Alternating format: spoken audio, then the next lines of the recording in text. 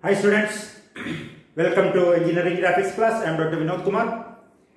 This is video number 14, Isometric projection video number 14.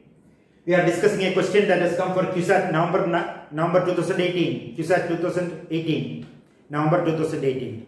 It's about a sphere sitting inside a box. A sphere is sitting inside a box. Which is the box? The box has got 100 dimensions with 50 mm height, inside dimensions. 120 length, 100 width and height 50 inside dimensions, made of 5 mm thick planks or plates. The top is open. Okay. Inside this box, a ball is sitting. The ball touches the bottom plate and any one of the sides. You can choose any side. The ball touches the bottom and any one side. The ball is 60 mm diameter. Ball is 60 mm diameter.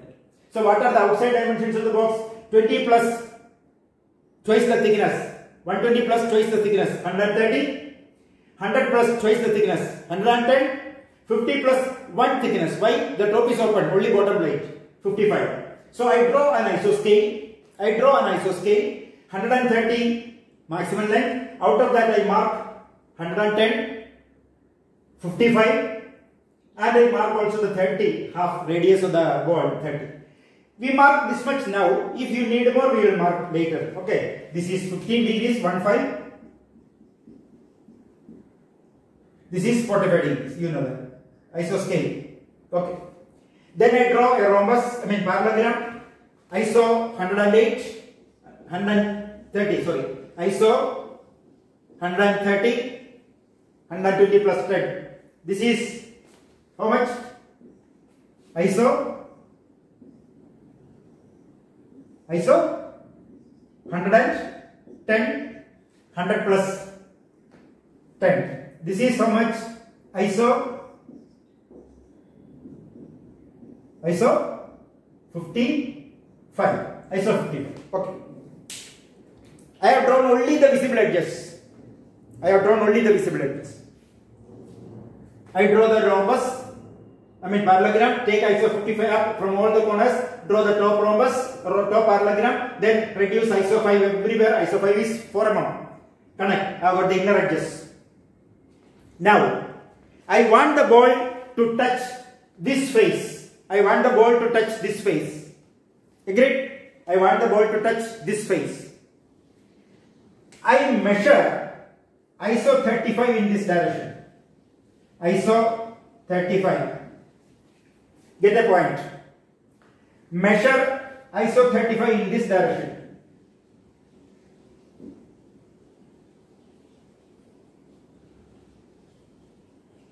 Get a point. In between these 2 points, I choose any point and I go ISO 35 up. I repeat. I take ISO 35. In between I take any point and I go again ISO 35 up. Agreed? Then I go ISO 35 in this direction.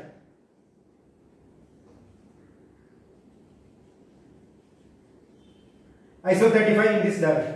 And I choose a point O. What is O? O is the center of the ball. Then with O a center,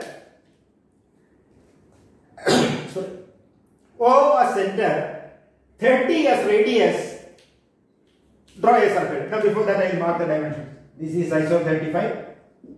This also is ISO 35. Then O a center, 30 as radius, draw a circle.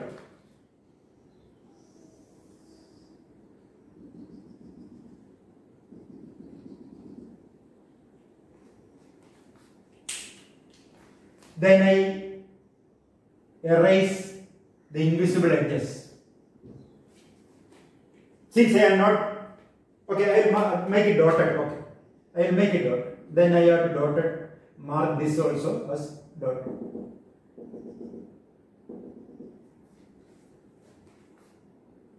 What is the radius? Radius is 30. Now, since I am not following correct dimensions, there may be slight change when you draw. I will give you the argument why I have taken these distances. What is the diameter of the ball? Diameter of the ball is 60. Therefore, what is the radius of the ball? Radius of the ball is 30. You are drawing iso projection, so the circle has to be drawn with 30 as radius. Agreed? Okay. Now, I went iso 35 and beyond. After this iso 35, I have chosen this point. If I choose this point inside this, the ball finally will penetrate this wall and come out. Ball ഈ ഭിത്തി പൊളിച്ച് പുറത്തു വന്നേനെ. എപ്പോ ഈ point ഇതിനകത്ത് വന്നെങ്കിൽ, ഈ പോയിന്റ് ഇതേല് വന്നെങ്കിൽ ബോൾ ഈ ഭിത്തിയിൽ പൊട്ടി നിന്നേനെ. The ball would have touched this face had I taken this point here. Agreed? Similarly from the other side. What does it mean? If I choose this point here in between this, the ball will penetrate this wall and go outside. If I choose this point here, the ball will just touch the inner face.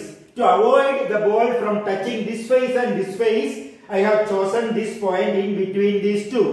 I repeat. Ball ഈ ഭിത്തിയിലും മുട്ടുന്നില്ല എന്ന് ഉറപ്പുവരുത്താൻ വേണ്ടി ഞാൻ ഈ point ഇതിന്റെ ഇടയ്ക്കെടുത്തു. To ensure that the ball doesn't touch this face and that face, I have chosen this point in between these 2 points. Okay, now I have gone iso 35 up. If I have not gone iso 35 up, if I have gone lesser distance, the ball would have penetrated the bottom face and gone down. Iso 35 പോയില്ലായിരുന്നെങ്കിൽ ball അടിയിലത്തെ plate പൊളിച്ച് താഴേക്ക് ഇറങ്ങി പോയേനെ. If I have gone more than iso 35, ball air നിന്നേനെ. If I have gone more than iso 35, no, the ball will be suspended in air without touching the bottom face. To ensure that the ball touches the bottom face, I have gone exactly iso 35. Ball അടിയിലത്തെ പ്ലേറ്റിൽ മുട്ടുന്നുണ്ടെന്ന് ഉറപ്പുവരുത്താനായിട്ടാണ് correct iso 35 മുകളിലേക്ക് പോയത്. Okay, then I have gone iso 35 in this direction. If I have gone more than iso 35, the ball would have detached from this face. If I have gone less than iso 35, the ball would have penetrated this wall and come out. Iso 35 കുറവ് അങ്ങോട്ട് പോയിരുന്നെങ്കിൽ ball ഈ ഭിത്തി പൊളിച്ച് പുറത്തു പോയേനെ. Iso 35 കൂടുതൽ പോയിരുന്നെങ്കിൽ ബോൾ ഭിത്തിയിൽ മുട്ടാതെ മാറിയിരുന്നേനെ. Correct iso 35 പോയപ്പോൾ ഞാൻ എന്ത് എൻഷുർ ചെയ്തു?